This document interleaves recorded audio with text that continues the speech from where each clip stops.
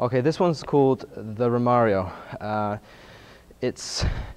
You're going off in a straight line, the defender's coming up close to you, but you still want to go into the space, so you've got to try and offset the defender so you get a bit more advantage, a bit more yardage.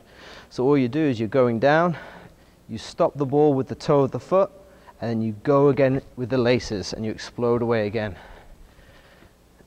So again, you're going down, you stop, look like you're going to turn, but then you explode away in the same direction. This one really offsets the defender, you'll be surprised. So let's take a look at it in a little bit faster. So stop and go.